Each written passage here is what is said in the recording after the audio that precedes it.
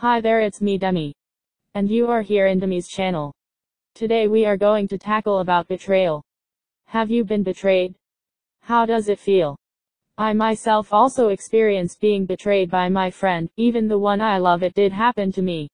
So please stick around, as I discuss to you about the steps that will help you move on from betrayals. Let's learn together.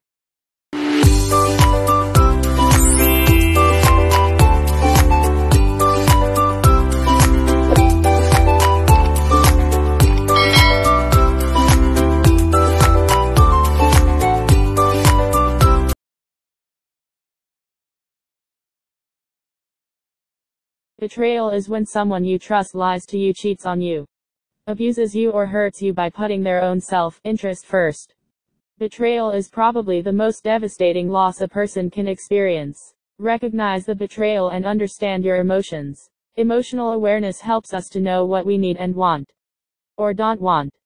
It helps because being aware of our emotions can help us talk about feelings more clearly, to avoid or resolve issues or conflicts better, and move past difficult feelings more easily. Learn to forgive. Although forgiveness is a process and won't happen overnight, even slight betrayals can take time to stop hurting. However, if you actively maintain forgiveness as your goal, you will eventually get there. Decide the future of your relationship. Remember that if you forgive other people when they sin against you, your Heavenly Father will also forgive you. Don't blame yourself. It is inevitable to wonder, why did this person that I loved, respected, and trusted betray me? Didn't they value our relationship and share the same feelings?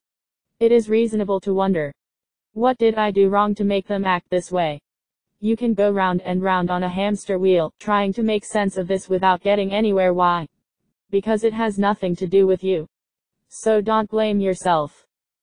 Detached from people you don't trust. Detach yourself from people you don't trust. It can mean avoiding certain people or situations that are causing you stress or anxiety, which can sometimes lead to emotional numbing or the dampening of emotions. Or it can mean building and maintaining boundaries to preserve your mental health. Don't betray. What if you are the betrayer? Most people who have betrayed someone they love feel plagued by feelings of guilt, sadness, shame, or remorse. Your own capacity to hurt a loved one may also damage your own self-esteem and identity. Envision a future free of betrayal. Imagine each day that no one will ever hurt you again. The images you create in your mind become projections of reality in the future. So be careful of the thoughts you declare and claim. Take a leap of faith. By taking a leap of faith and throwing yourself into the unknown can be very rewarding. It means that you fully surrender to all expectations that you and others have ever had of yourself. It means that you allow yourself to start anew and feel completely free.